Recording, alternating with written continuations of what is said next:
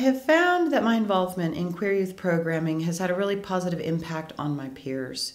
They are opening their minds to things they haven't thought about before. Truth is, most of my peers would do this themselves if they had the time.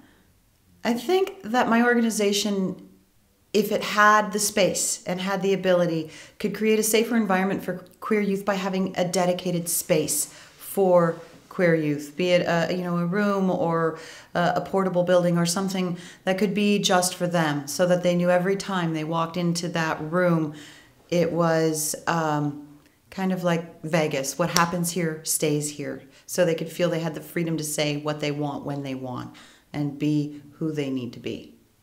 My father is gay, and when I was a little girl, my mother took me to a family friend's drag show. And we were backstage after the show, and I was very little. I was about 4 years old. And we walked in, and there were feather boas and tiaras and wigs and costumes and sequins and glitter. And as my mother tells me, I don't remember doing this part, but she said, I looked around and I said, oh, it's just like fairyland. And my mother raised me, knowing my father was gay after their divorce, raised me specifically telling me when people that I loved, respected, and admired were gay, to make sure I would not have a bias. So I was raised by my mother to be gay friendly. People ask me a lot about having favorites.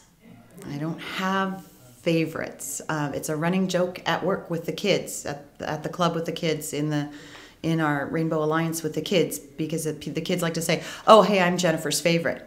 I don't have favorites, because one day I'm in the mood for blue, and one day I'm in the mood for red, and one day I'm in the mood for peaches, and one day I'm in the mood for apples. I feel like every person and everything has value, and that value has its time and place for everyone. Be courageous and pick your own color. I think, for me, the colors of courage are the colors of the ocean. And I feel this way. I surf. I'm not an avid surfer, because I'm 51 and I've only been surfing for a year, but to be in the ocean is where I find centering, it's where I find calm.